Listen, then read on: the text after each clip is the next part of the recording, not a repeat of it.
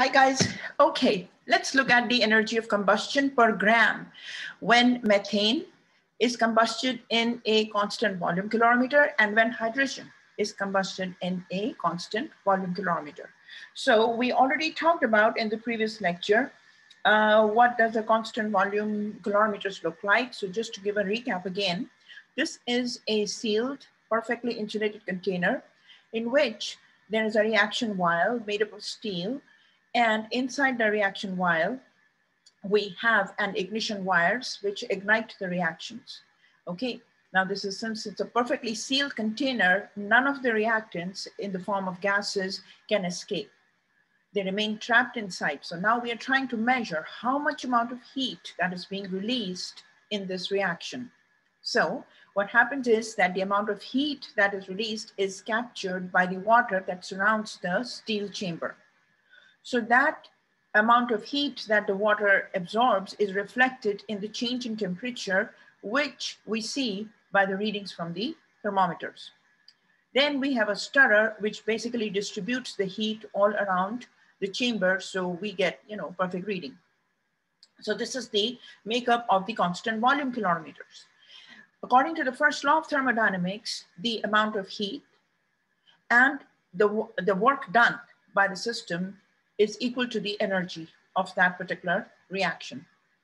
But since the gases are perfectly enclosed in the system, so the gases are not doing any work, even though they want to expand, but they can't, they're trapped inside. So therefore, there is no change in volume. That is why it is called constant volume calorimeter. So the change in volume is zero. And when the change in volume is zero, the work done is zero because work is P times delta V.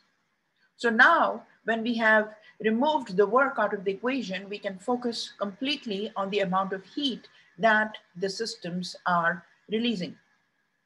And the systems in this case is the reaction that is present inside the steel chamber. Now for all exothermic reactions, the value of Q is going to be a negative number. So negative number basically is just to signify the amount of heat that is released, okay? Now, based on this knowledge, we have actually also factored in how much of the heat the calorimeter is going to be absorbing. And not just the calorimeter, there are parts of the calorimeter, as you have seen, that also absorb the heat. And so that has already been factored and measured, and we already know it. And it comes, through several other experiments, you can actually identify how much of the heat the calorimeter is absorbing. But that's regardless. For this experiment, in these problems in this video, we are given the heat capacity of the calorimeter 11.3 kilojoules per degree Celsius. Okay, now we are given two scenarios. One is methane and the other is hydrogen. And we're trying to see when we take methane, 1.50 grams, how much of the heat is being released. And when we take hydrogen, 1.15 grams, how much of the heat is being released. The change in temperature for methane, 7.3 degrees Celsius. The change in temperature for hydrogen is 14.3 degrees Celsius, okay?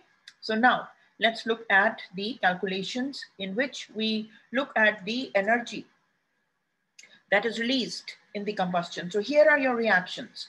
Here is your reaction, which is basically methane reacting with oxygen at a very high temperature, and that's combustion. It's going to release energy, and we are trying to identify how much of this energy is being released.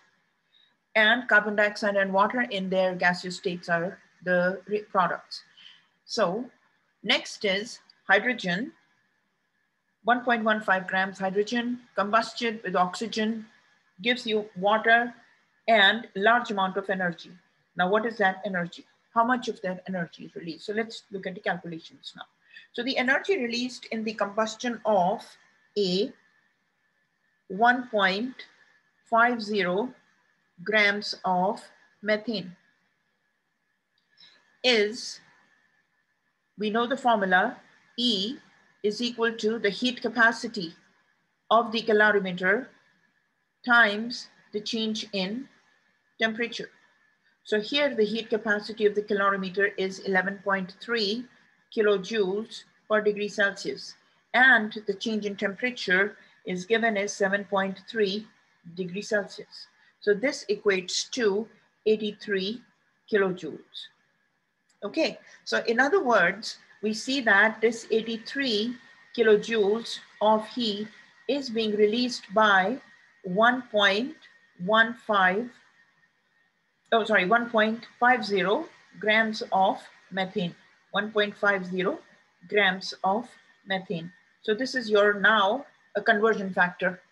Okay, so for 1.0 grams of methane, how much would that be? So this times 83 kilojoules over 1.50 grams of methane. Okay, and this comes out to be 55 kilojoules per grams of methane. This is methane. So this is one scenario. Next is, let's look at when we use 1.15 grams of hydrogen. How much of the energy is released? So that energy again is equal to the heat capacity of the calorimeter times the change in temperature. Okay, and so we have the heat capacity of calorimeter as given to us 11.3 kilojoules per degree Celsius. Okay, times the change in temperature given to us is 14.3 degrees Celsius. Okay, so when you multiply the two, you get 162 kilojoules. Now keep this in mind that this 162 kilojoules is being released from 1.15 grams of hydrogen. So for 1.0 grams of hydrogen, how much of the heat is that? So this comes out to be 141 kilojoules per grams. Okay, now 141 kilojoules per gram. So this is from hydrogen versus the methane. So let's just write down these two here. So for methane, we are getting 55 kilojoules from 1 gram.